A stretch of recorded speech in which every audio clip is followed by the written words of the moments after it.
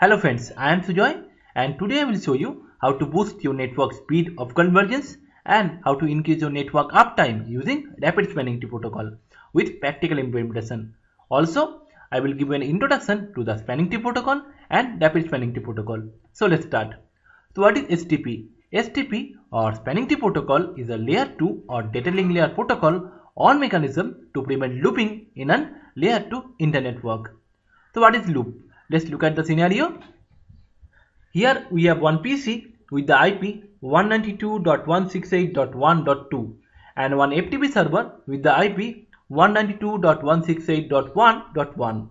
Now if the PC sends some data to the FTP server, what will happen?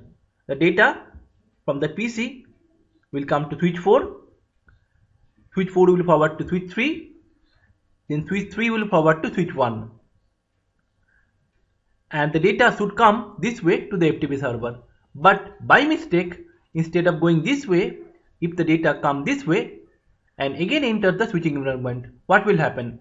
If STP is not running, then switch 1 will forward the data to switch 2, switch 2 will forward to switch 4, switch 4 will forward to switch 3, switch 3 will forward to switch 1, and the process will continue.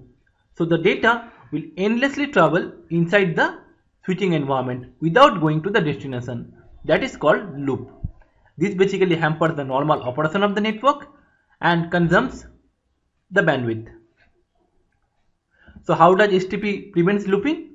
To prevent looping, what STP does, it elects one of the switch in the network as root bridge or root switch, and it blocks some of the ports on some of the switches in the network to maintain only one primary path to reach to the root bridge by blocking all the alternate paths to reach to the root bridge. That basically prevents looping. So how does STP prevent looping? Let me show you that. So here STP is running and fast Ethernet 0/2 port of switch 4 is right now in blocking mode because it's in amber color. So let me show you STP in action. So again PC sends some data to the FTP server. So from PC data will come to switch 4, switch 4 will forward to switch 3, switch 3 will forward to switch 1, which is our root bridge. Now instead of going this way, again data come this way and again enter the switching environment.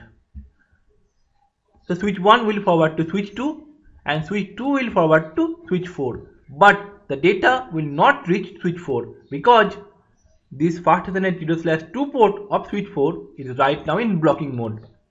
So this will break the loop here. Now let me show you that in action. So here right now I am connected to the FTP server 192.168.1.1 and let me download one file from the FTP server. So the path the data is taking is indicated by the blinking lights. So from the FTP server data comes to switch 1 and via this link data comes to switch 3 and via this link data comes to switch 4 and from switch 4 to the destination PC. Let me stop the file transfer. So here switch 1 is the root bridge and this is the link which is connecting the switch 1 and switch 3. Let me ping the FTP server with the 100 ping. So here our ping is successful to the FTP server. We are getting replies. Now, along with loop prevention, spanning tree protocol also finds out an alternate path in case of a link failure. Let me show you that. So here this link is basically connecting switch 1 and switch 3. Now, what will happen if I forcefully shut down the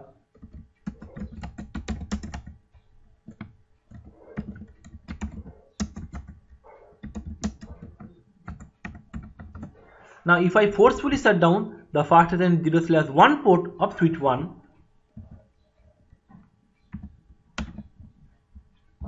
so here the faster than 0/1 port of switch 1 is shut down, is right now in red color. So our normal communication to the FTP server is interrupted. But this is temporary because spanning tree protocol will automatically find out an alternate path to reach to the root bridge. or switch 1.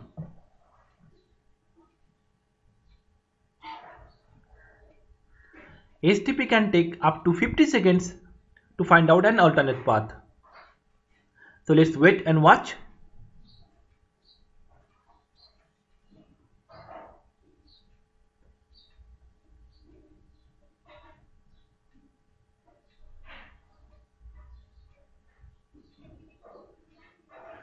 So here RSTP has found out an alternate path to reach to the FTP server, which is via switch 1 to switch 2 to switch 4 and to the PC.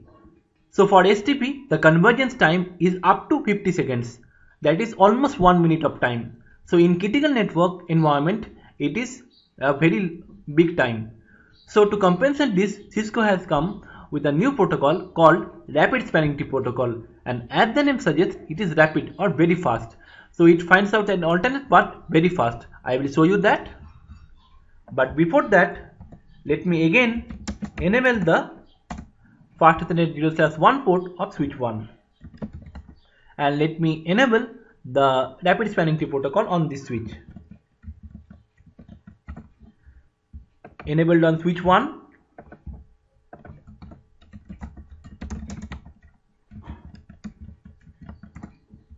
Enabled on switch 2.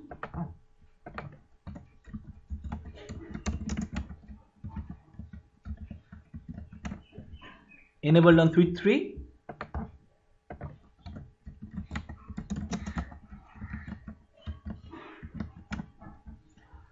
And enabled on switch 4. So for the first time, it may take little time to converge, but after that it's very fast.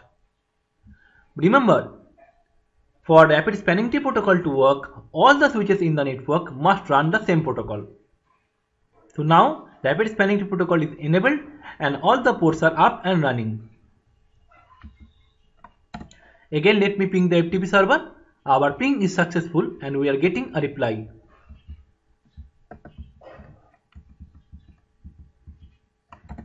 Again, let me forcefully shut down the link fast Ethernet 0/1. So here the link is shut down and it's right now in red color. So our communication to the FTP server is temporarily blocked. But as you can see, the Rapid Spanning Tree Protocol immediately finds out an alternate path to reach to the FTP server with one ping drop only. So it is very fast. Isn't it cool? So that's it for now. How was the video? Let me know in the comments below. If you like the video, please like and share the video. That will really encourage me. So thanks for watching. See you in my next video. And still then, stay connected by subscribing.